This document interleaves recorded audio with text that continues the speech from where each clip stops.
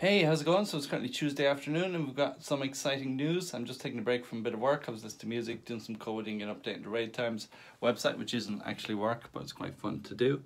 So last night, Niantic tweeted out that Rayquaza was the most popular raid boss last week, beating Kyogre and Groudon collectively, which is really good news because that means windy type weather boosted Pokemon will hatch more often or more commonly than other Pokemon in 10, 5 and 2 kilometer eggs. So from 10 kilometer eggs, we've got a greater chance of hatching an Aerodactyl, Dratini, a Beldum, Bagon, Ralts and Chimecho, which is really good news. So that can hopefully help us to get a Salamence and a Metagross by the end of this promotion or event.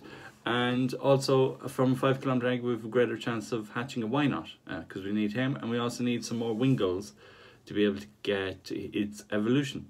Also, Niantic announced some new raid bosses, so we're going to go through them now. So we're just going to open up our file. So from level 2, they've brought back Executor, which is really good news, and they've added Slowbro, which is quite good. We actually did raid that after our level 3 boss, which we're going to mention in a minute.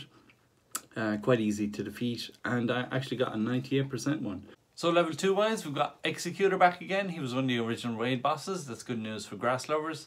We've also got the addition of Slowbro, which is an interesting choice. We did take one on earlier. Quite easy to defeat, and I did come out with a good IV one, so that was well worth the raid pass. For level 3s, we've got 2 Pokemon back. We've got Alakazam and we've got Scyther back again. And we've got the addition of 3 new Pokemon. So we've got Aerodactyl, we've got Cloydol, which doesn't seem to be soluble easily anyway. Could be quite tricky. We might be depending on weather, maybe rain, clear weather, which would be sunny, or foggy, which we've never had in the game unfortunately, so we can't get the boost for the Tranchars.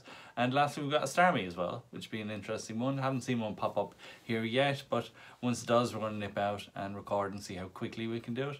Also, I've updated the Raid Times website, which adds the new Pokemon and their moves. So if you do a raid yourself, you can take a screenshot of the final end time and upload it to the website and see how well you're doing in comparison to other trainers. So at the moment, for the new Pokemon, we've only got Slowbro and Aerodactyl added to it as well. I think there were some original entries for Alakazam and Scyther as well, so you can see how well other trainers are doing and maybe have a go yourself.